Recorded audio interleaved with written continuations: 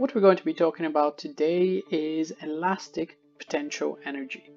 Now let's imagine that we have a spring which has already been compressed. So let's say we have some forces which are keeping this spring already compressed. Is being kept from extending. If we're to remove those forces, what will happen is that the spring will extend.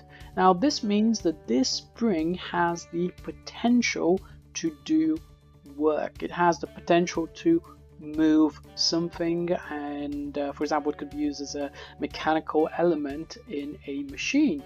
Now how much work can this spring actually do?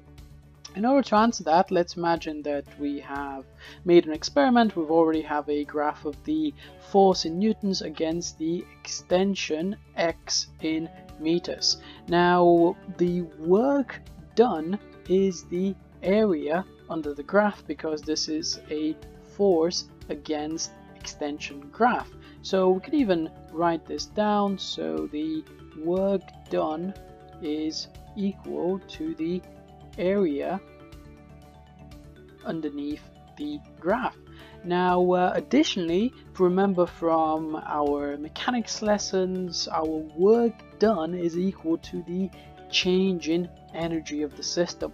Well, the elastic potential energy is the change of energy in the system in this case.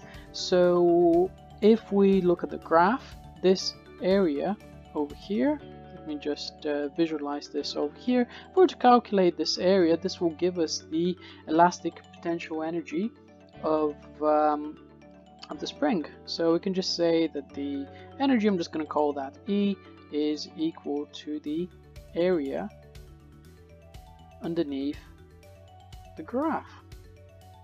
Because this is a triangle, because the force is directly proportional to the extension, the area is going to be a half times the base times the height, which is going to equal to a half Fx, where F is the force applied and x is the extension. However, if we remember as well, Hooke's law says that force is equal to kx, like so. So we can just substitute that into our original expression, and we can get another equation for the elastic potential energy, which is going to be a half times kx times x, and we could just write this down as a half x squared. And those are the two formulas for elastic potential energy. Both of those formulas are given in your formula booklet for the exam. Now let's apply what we've just learned to a past paper question. So this is question 7 from the OCR's modeling physics paper from June 2018. We've got one end of the spring is fixed and you apply a force onto the other end. The elastic potential energy of the extended spring is E, and we are given that the spring obeys Hooke's law. What is the extension of the spring? This would be a perfect opportunity for you guys to pause this video and to attempt the question independently.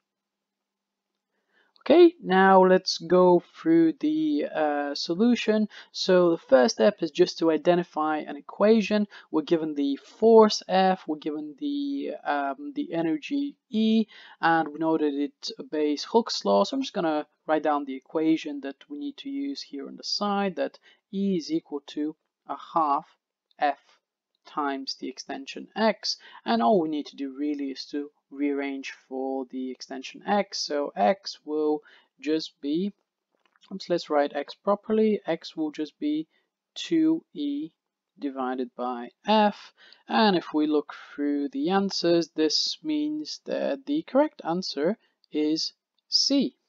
Okay folks, so hopefully elastic potential energy now makes sense. If there are any questions, feel free to drop a comment down below. Thank you.